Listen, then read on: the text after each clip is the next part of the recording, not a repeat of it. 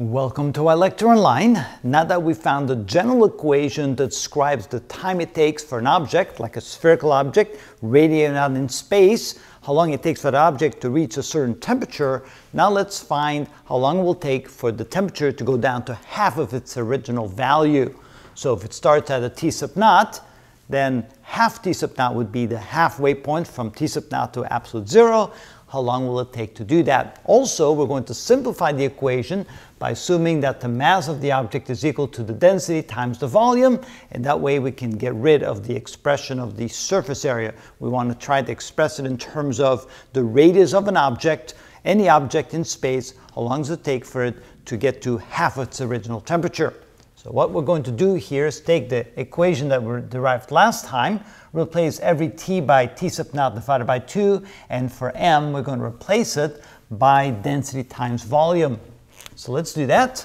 So the temperature is now going to be equal to density times volume times the specific heat constant divided by 3e sigma a, and then here we're going to replace every t by T sub naught over 2. So this becomes T sub naught cubed minus the quantity T sub naught over 2 quantity cubed divided by T sub naught cubed times T sub naught divided by 2 quantity cubed. So let's see how that simplifies.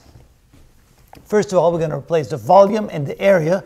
This is the surface area of the sphere with the appropriate equations. So this becomes T times, that's the density times the volume, which is 4/3 pi r cubed times c divided by 3e o, and this will become 4 pi r squared, which is of course the equation of the surface area of the sphere.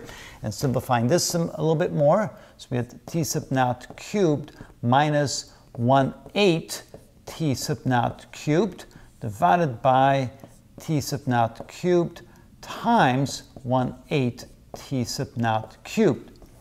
All right, so here notice that the pi's cancel out, the r squared cancels out 2 of those. We have 4 and here 3 times 3, which is 9, so this becomes T is equal to the density times 4 times r times c divided by 9e sigma. And let's see here, oh, we have a 4 over here, so that would be 4, because that did not cancel. And the rest canceled out. And then over here, so notice the 4's cancel out as well. And here, this minus that gives us 7/8 T sub naught cubed divided by 1/8 T sub naught cubed times T sub naught cubed.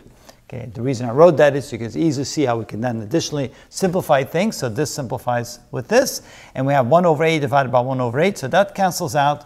So now the 7 transfers over here. So we end up with T is going to be equal to, or more specifically, T when the temperature is equal to 1/2 the original temperature. That is going to be equal to 7 times the density times r times c divided by, in this case, we're going to have 9e sigma, and then the T sub naught cubed goes in the denominator. There we go.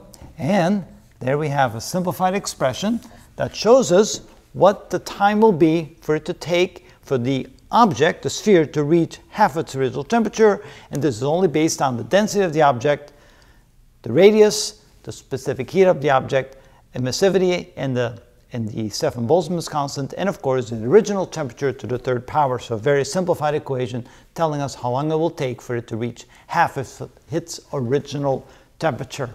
And that's how it's done.